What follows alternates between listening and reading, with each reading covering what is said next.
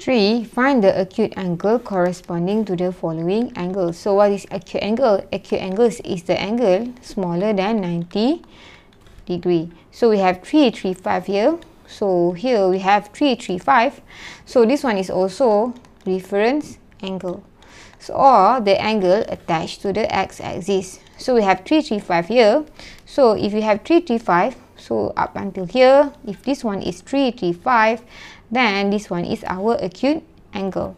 So here acute angle is equal to 360 because one rotation is 360 minus 335, then you will get 25 as the acute angle. Okay. So for B, 2/3 pi radian. So this one we know that for pi, we know that one quadrant is pi/2 and this one is up to pi.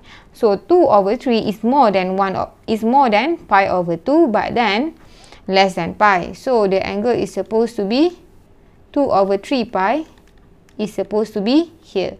Then to find this angle is equal to, so this one to this one is pi. So pi minus 2/3, which is equal to 3/3 pi minus 2/3 pi. So you get pi/3. So this one is the acute angle. So acute angle is similar with the reverse angle, or we say that angle attached to the x-axis. So this one is x-axis. It must be from the x-axis. Okay. So this one is pi/3 radian.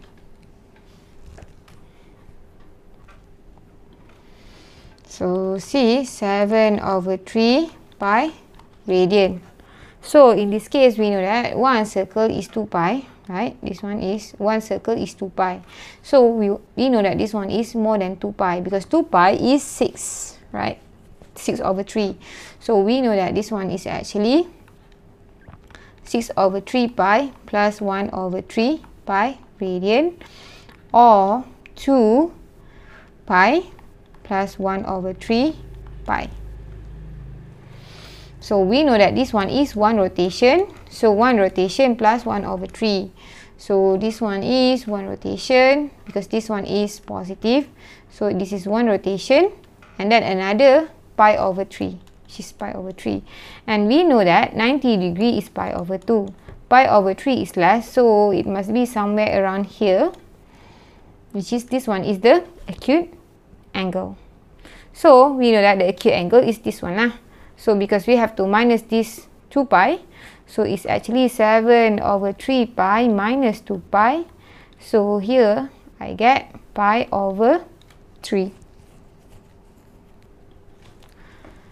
So D 710. So we know that 710, it is less than 2 rotation because one rotation is 360 and then 2 rotation is 720. This one is less, it's almost 2 rotation.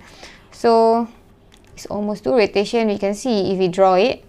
So this is 1, this is 2, and almost here. So it is actually here. This is our theta that we are going to find. So we have 710, right? So minus 1 circle, we get 350. So here we know that this angle is 350. So theta here, theta must be 1 full rotation minus 350. So here we get 10 degree.